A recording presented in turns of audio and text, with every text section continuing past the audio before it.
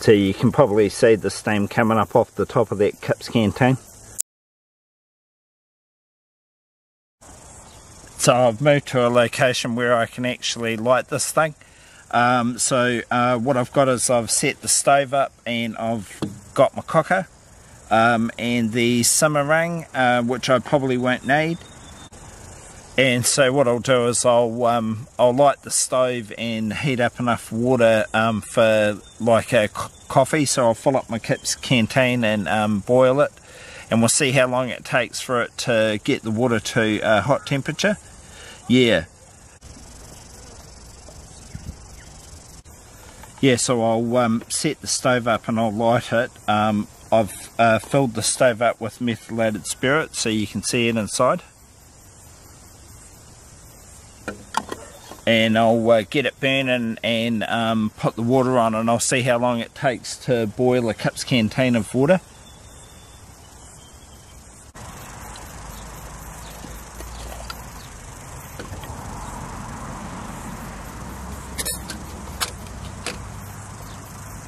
So it started blooming. I'll just put my Kip's canteen on so you can see my Kip's canteen is about 2/3 full. So you just put her on the top, and then we'll just let it run until it's heated the water up to a rolling boil. You just have to be careful with these kinds of stoves, because if that fuel spills out when it's actually burning, it'll actually set fire to whatever it's on. So you would have to watch like this wooden table or grass. You know, it's best to set them up somewhere like a stainless steel bench or like on some rocks or something. So I'll just let that run, and then I'll bring you back once it's actually started boiling. So the water's not boiling yet, but I can see a bit of steam coming off the top. It's heating it up. It's been going for probably about 3 minutes so far. What I've got here is some fantastic noodles, so once that water's hot I'll put it into the noodles. So come back once the water's boiled for the noodles there. There's a pleasant smell when those cookers cook. It's kind of like a petrochemical smell. It's really nice.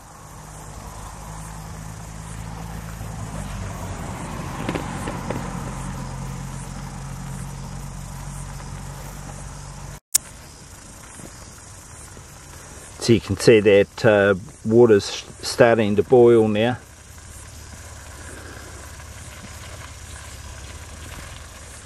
Bubbles coming up off the bottom. It's very busy where I am. I'm at one of the wee bays on the way back to Christchurch in Lyttleton Harbour. Lots of people driving around for the weekend and for the day, and so there's lots of traffic coming through. One of the disadvantages of using that Kip's canteen is the handle gets really hot.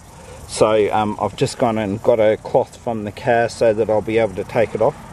It's just about finished. So that water's boiling now, I'll take it off.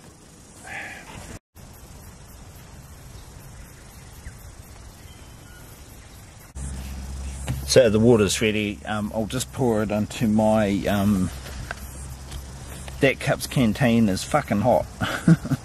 It's really hot. It was always a problem with the things. You had to wear a glove when you were like using it.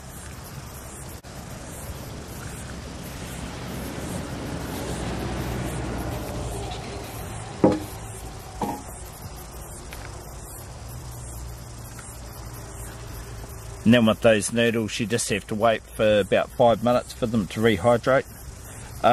So that took about probably somewhere between 7 and 8 minutes for it to heat the water up, which is quite a long time, because you know, you think if you're using the canister stove that would have heated that amount of water up in probably like 3 minutes. So it's certainly not a super efficient way of like heating stuff. And then basically with the stove, once it's cooled down a wee bit, you can put the lid back on there's a seal on the inside there. You can see a black rubber seal, so you certainly can't put that on when it's hot because it'll burn it, and that's what stops the liquid coming out. So what you can do is when you're tramping, you can fill up the cooker with like a volume of spirits or alcohol, whatever you're using, and then this will give you a watertight seal, and so all the stuff won't come out. Yeah. So the cooker itself is okay, the stove frame, but the actual stove is very hot, so you can't pick that up for a wee while. Probably it takes about 10 minutes for it to cool down where you can pack it up again, and then you either fill it up with some more alcohol or empty it back into the carry bottle if you've got a carry bottle. I have to buy one. I have to get myself like a small, maybe say 200ml bottle with a cap that stays on real tight, and then I can just use that for carrying the fluid. Yeah. It's cooled down enough where I can take the cooker out of the frame there, out of the stove. You can see that used about half of the fluid that I put in there. It's actually quite efficient. It would be much more efficient with a bigger pot, like if I had a big pot on top of there, or even a frying pan. It would be quite effective with a frying pan, I think. And then what you can do with the fluid in there, because it's methylated spirits, it's gonna evaporate if you don't do anything. You just want to put the lid back on top.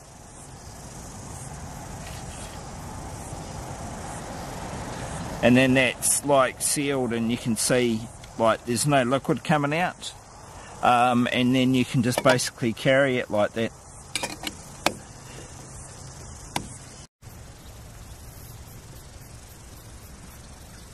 Yeah, so the stove's cooled down enough where I can take it to pieces, so I'll just break it down and put it away, and then by the time I've done that, my noodles will be ready and I can eat my noodles. So the stove's all folded up, ready for the next time I'm going to use it.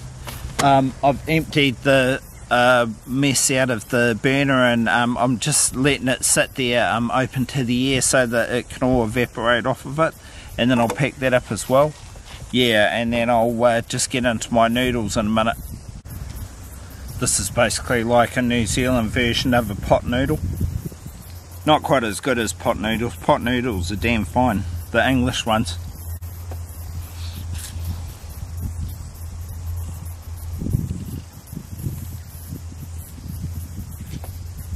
I like these ones though. This is oriental flavour, but they've also got like beef, chicken.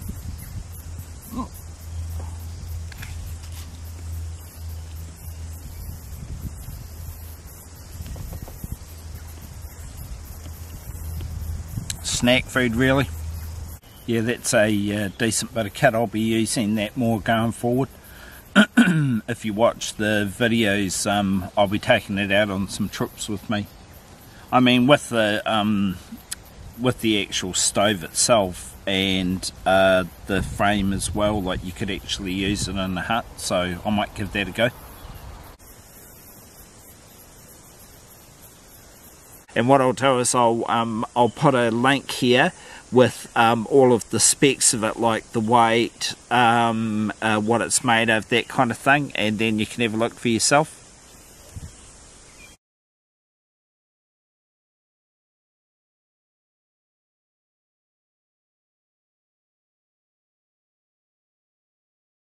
Yeah, so just another option for you when you're going camping.